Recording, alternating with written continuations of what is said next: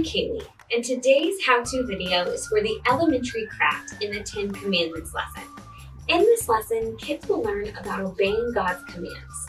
This lesson will require your wisdom because while, of course, God wants us to obey all of His commands, we know that we fail often. And that's why we need Jesus, who died for our sins. This lesson does a good job of making that point to help you with this delicate balance. Let's get started on our craft. I'm going to show you how to help elementary kids create the Commandment Book craft. After you've gathered your supplies for the elementary Commandment Book craft, begin by giving each child a Commandment Book handout. Have the kids follow these steps to make their Commandment Book.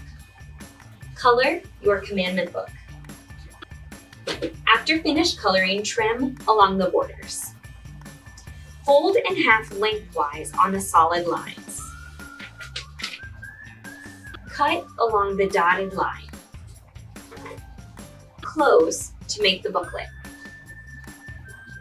Explain to kids that they can keep their mini booklets in their Bibles as a reminder to obey God's commands. In addition to these fun crafts in the 10 Commandments lessons, kids will also play a commandment memory game, frost Pop-Tarts to look like the 10 Commandments, move around to the Staying Within the Lines video, and much, much more.